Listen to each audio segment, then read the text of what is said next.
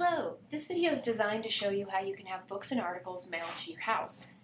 First of all, you'd like to go to the Belk Library and Information Commons website and do a search using App Search or our article database and e-research tools. Either way, you can find what you're looking for. So you want to type in the keyword or title of whatever research you're trying to find. Okay, once you get to this page, you're going to go ahead down and scroll down and see if you can find a book or article. Now you're going to see a button right on the right hand side that's going to say requested. So you're going to want to go ahead and click on that button.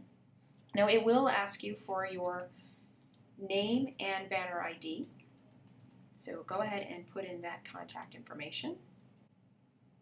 Okay, once you've successfully logged in, it will give you the option to pick up your title. Now as distance education students, you do have access to all of what's in the library has to offer.